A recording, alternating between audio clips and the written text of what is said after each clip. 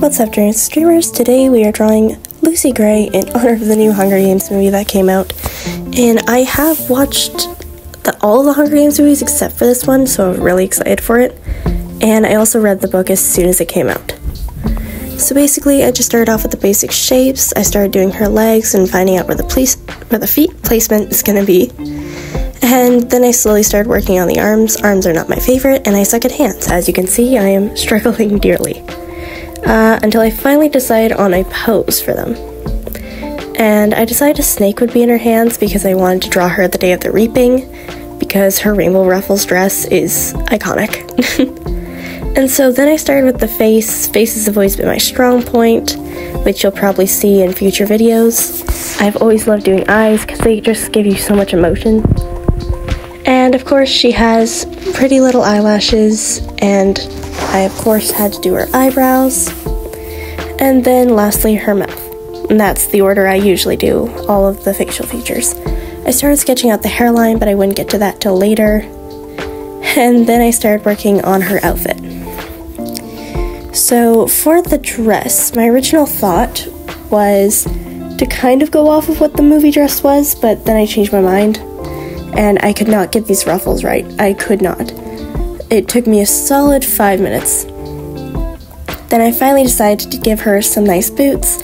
I could not entirely remember what she wore, but I'm pretty sure she would wear these boots, just because she is in District 12 and it is pretty muddy and grubby there. So I thought those would go well with her character.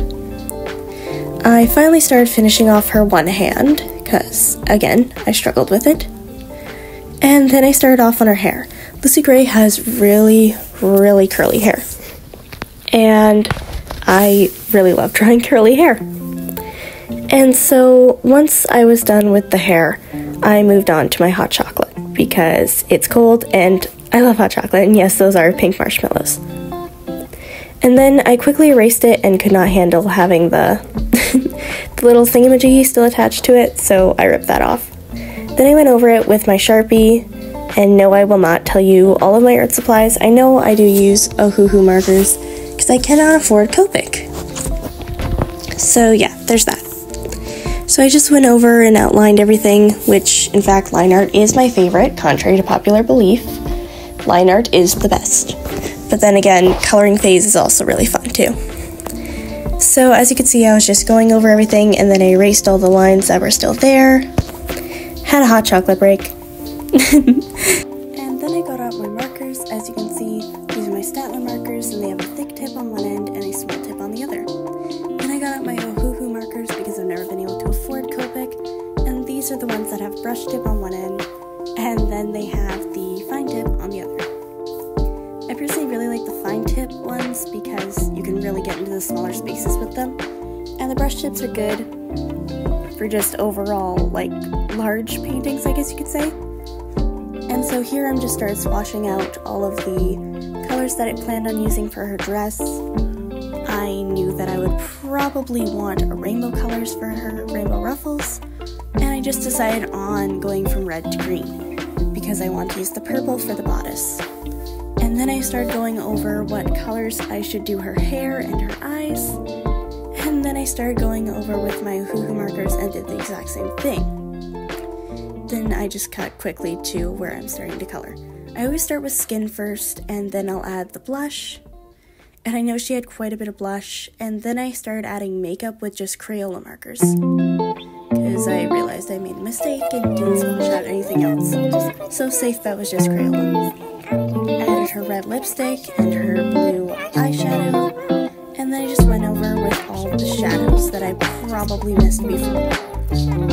Then once I had done that, I quickly started her eyes and then her hair. And with hair, I usually leave like a couple of spaces to make it look like there's light shining on it. It just makes it, or just gives it a little more of a professional look, I guess you could say. I've been doing that with a lot of my art lately, and I also like to blend at least 2 colors. So here you can see I'm blending the lighter color of the browns that I chose. And then I moved on to the bodice.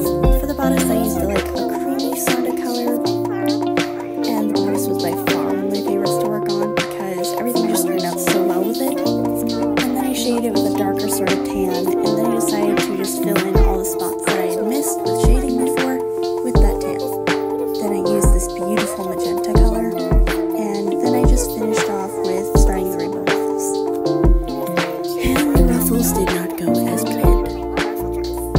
supposed to blend it down, and by the time I got to yellow, everything was fine. And then I tried to use the blue, and the blue was supposed to blend in with the yellow to make it look green, but it really didn't, and I was very disappointed.